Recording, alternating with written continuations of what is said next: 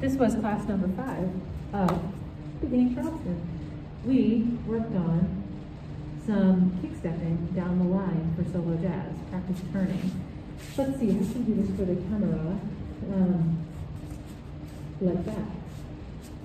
So we practice leading with our bodies as we kick step down the line. So rather than leading with our steps, we move the center of our body, and the steps, if we think about them as just being wheels underneath our vehicle, right? So we're driven by our center, but we're being caught by those kick steps as we move down the line.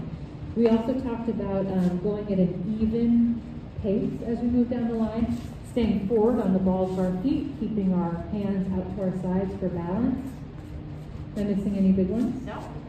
That's what we did. You guys got a little dizzy because we did a lot back and forth, but that was the idea. Then we went from hand-to-hand Charleston, and we did this variation that we've been practicing in solo jazz. So in your solo jazz, we've been practicing this kick, rock step, kick step, and we put it as a variation on hand-to-hand Charleston. So if we're here doing hand-to-hand, at some point when we're right to right, kick, rock step, kick, rock step, kick step, and you go back to hand when you're ready. If you weren't with us tonight, maybe we just show the orbit. Maybe if we start like here. When we're doing this, we're all moving towards our left shoulder, and we're just going to orbit around our partner. You don't need to worry too much about exactly where you're moving. You're going to end up, again, finding your partner in that right to right hand connection.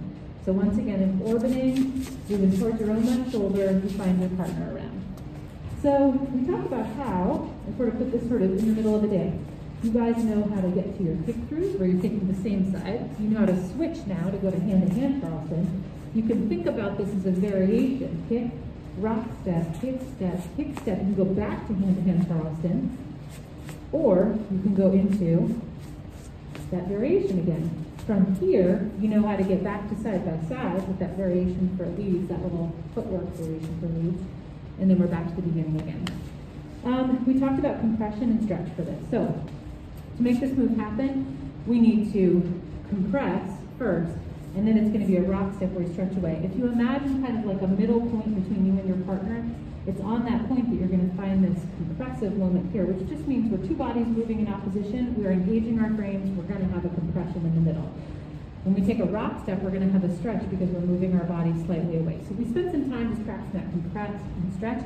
Folks who were having trouble with it weren't really having like a nice open engaged frame. It was too floppy. You want to make sure you engage your frame so that you can feel those changes. So follows, we're wondering, we'll talk more about this next week. How do I know if it's going to be hand-to-hand Charleston or this variation? Hand-to-hand Charleston is just a quick connection here, right? Connect, open hand, I'm not holding on as a lead.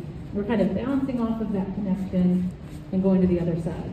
This is quite different because you're going to feel this compression just like hand-to-hand, but then I hang on, right? I'm just curling my fingers as lead to give Jen that rock step. If we get a nice good stretch away rock step, we release it, and that's going to be those kick steps. So kick, rock step, and then from there we can go back to hand-to-hand. Again, it's just an open hand connection. We're just bouncing off of each other. There's more stuff to talk about there, but we'll do that next week with follows, understanding when to do what. Any other things? You did well. Nice to have you guys.